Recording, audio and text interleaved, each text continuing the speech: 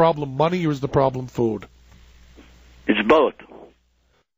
There's probably enough food right now to feed the people at reasonable levels, but the problem is distribution. And I have never been interested in equitable distribution of poverty. You've got to produce something that's worth something to the general public before you worry about distributing it. Poverty is not one of those items. Food is. And this is where we forget that even in our own fluent USA society, you go down to some of the barrios, of some of the low-income sections, and even now you can see hungry people. There are many reasons for those people being left behind. But if we had the will to change that, we could. We have the resources to do it. But in the third world, food deficit countries, they don't have these resources.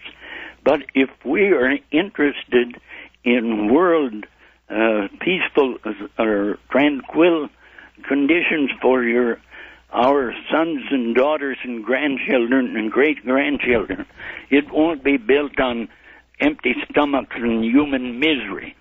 And remember that when you have this widespread misery in many of the African countries and still in Asian countries, it's very fertile ground for planting seeds of disruption by extremists.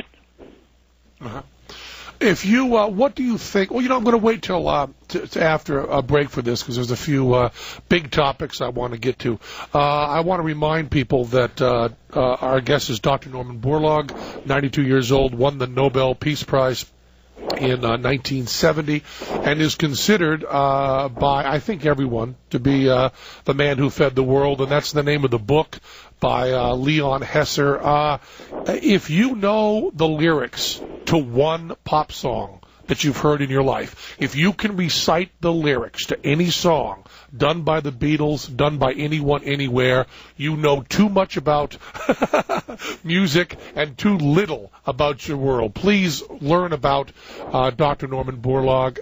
It's a mind-blowing story, and it's amazing that we're sharing the same time with a man this great. We'll be back after this, 866-570-PEN, 7366. We'll be back talking to the man who fed the world, and he's taking time, probably doing this show. He's killing hundreds of people that he didn't work on saving. We'll be back. Yeah, this is Penn Jillette at 866-570-PEN, 7366. I said at the beginning of the show I was going to be taking calls, and we're not, because I'm so excited to be talking to Dr. Norman Borlaug that I'm simply greedy. And we also have Leon Hesser, who wrote the book, The Man Who Fed the World. Both Godot and I have read it. I don't know how it's possible that there are people, and it seems like if you know one name of one person alive today, the name should be Dr. Norman Borlaug. Because, in a place, what I do for a living is talk, and nothing makes talk seem more empty than having Dr. Norman Borlaug on the phone.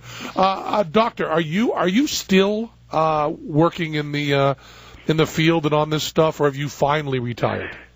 Well, I'm still part-time employee of 3 different organizations. One based in Mexico from January until the 1st of September. This is the Sasakawa African Association. It's funded by a Japanese foundation attempting to improve agriculture in the countries that have been left behind in food production. Second, I'm a consultant to the organization that I spent much of my life with, namely the International Maize, Corn, and Wheat Improvement Center, just outside of Mexico City. That was where this wheat technology was developed that was moved to the third world in the 60s. and I'm a part-time consultant to that organization. And in the fall semester, I'm a professor of international agriculture at Texas A&M. So I'm still active. Yeah. So you haven't just packed up the Winnebago and driving around getting stickers at different national monuments. Will you explain to people, and maybe Leon, just so people know a little more about this, would you just talk a little bit about what BT wheat is and what golden rice is and how that stuff's put together and what the hopes are for that? Still there, Leon? Yes. I'm sorry. I thought that Norman would answer that. No, I think you should answer. The golden rice is through genetic engineering. The scientists have been able to introduce vitamin A, and in many countries, particularly in Africa, the people are deficient in vitamin A. It causes blindness and other kinds of things. This golden rice can solve that very, very easily. And that's just one example of the kinds of research that can be done with genetic engineering and genetic modification. Now Norman, I'd like to transmit one other possibility. For example, is so-called rust fungi. These are fungi that attack all of our cereal crops except rice. For some reason, way back in their development millions of years ago, when it split off from the same track of wheat and oats and barley and corn and millet and sorghums, it shut the doors on infection, became immune to the rust fungi, the Buccinias. And this has been one of the main problems in breeding for disease resistance that has been carried on for decades.